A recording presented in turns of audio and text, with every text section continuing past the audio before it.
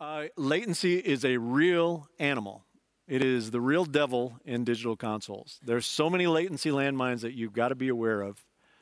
I mean, if you don't understand the concepts of time manipulation and its effects on audio, you're in for a long ride, a hard ride in digital, because there's so many landmines waiting for you there. So we have to pay very, very close attention to it, especially if we're adding parallel sources together and one's going to be processed and the other is not. You have to account for the latency. You have to find ways to know it, measure it, figure out what it is.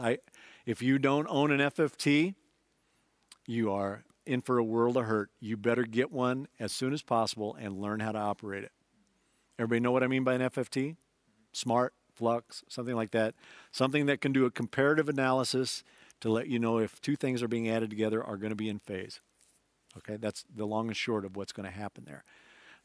And I have one that's, when I go out on the road, I have two FFTs with me. I have one that is set up to measure inter-console latencies and another one that's measured PA. That does all my PA work. I use Smart for PA work. I use the Flex Pure Analyzer for the inter-console stuff. But I have it set up on snapshots where I can look at any two paths at any point and compare their relative phase. So I know it's messy, but it's worth it. Yeah.